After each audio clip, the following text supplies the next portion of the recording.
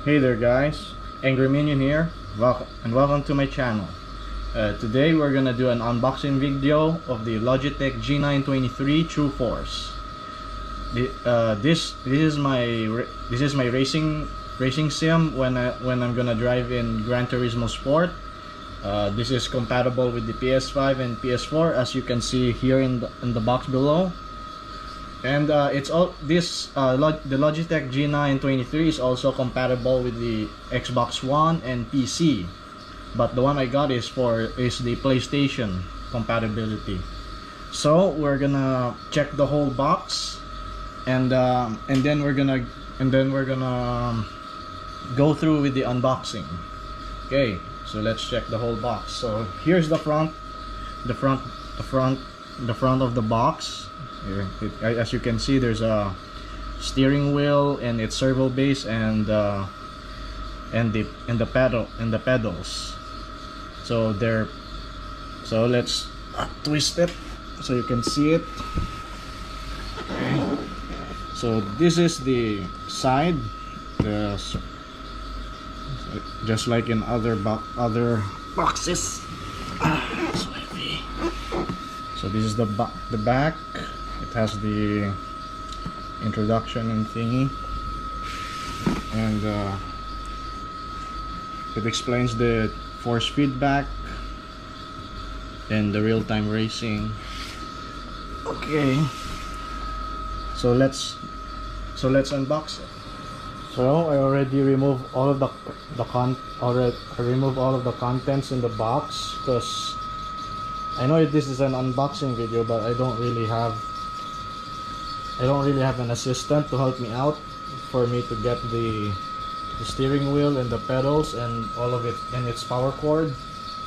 So I have to do it off camera. So here it is. This is what the steering wheel looks like of the G923 Logitech TrueForce. So this is the side, and here's the pedals. It has the clutch, brakes, and accelerator. And this is the power cord. And this one is for the table clamps. If you want to, looks like it's more like of a trap for the table, so it won't move. But I don't have a table like that here. That's why I think I will be having difficulties in inserting my steering wheel if I could find a table. So this is what it looks like. So let's check the steering wheel. The steering wheel, here in the center, looks like a PlayStation controller. It has the arrows, the X circle, the triangle, O, X square, L2, R2, R3, L3. So it doesn't have an R1. I think the R1 is located here on the pedals, the pedal shifter, and the L1 is here on the left. So let's move on. Below of the steering wheel.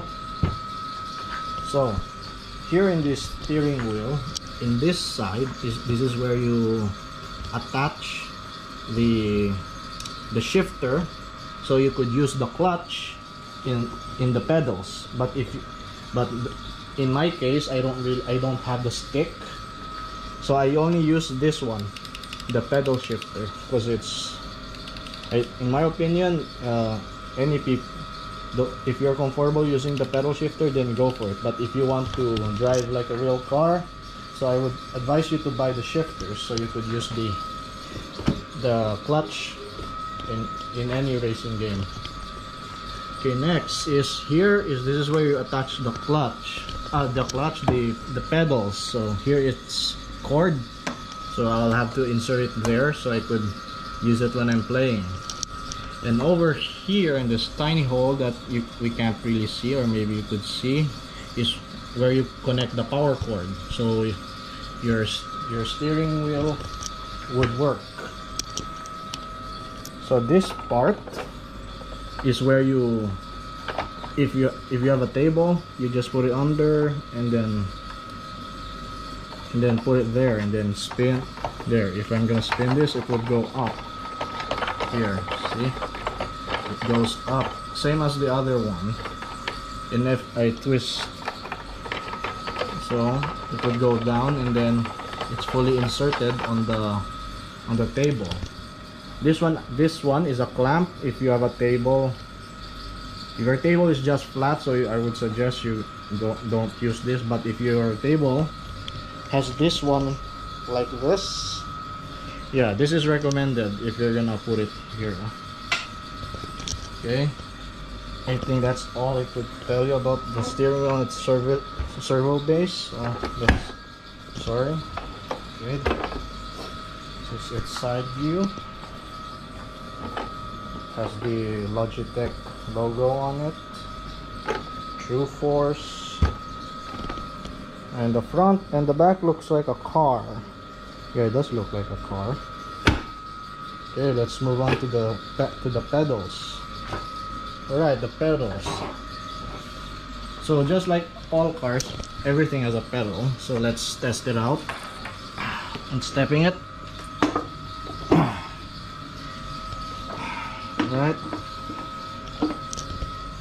So in my right foot, this is the accelerator. It's easy to use, and in my left foot is the brakes. So it's pretty difficult because it's very hard. Yeah, you need a carpet or attach it on a racing rig. And here's the clutch, so it's easy. It's the same as the accelerator, but you could only use, like I said before, you could only use the clutch if you have a stick for shifting gear, for shifting the gear. So, okay, so the other thing is the power cord. So this one connects to the servo base, so it could work. And yeah, I think that's practically much it. You would see, okay, let's get this back.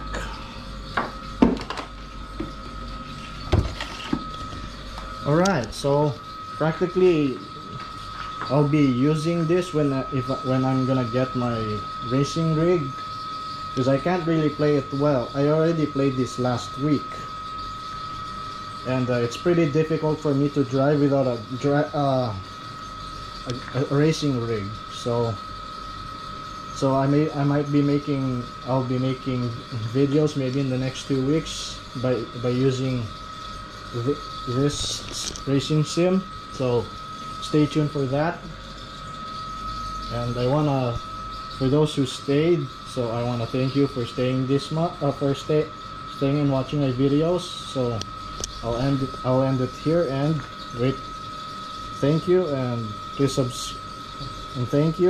subscribe to my channel and press that notification bell for more videos. And so thank you, and see ya.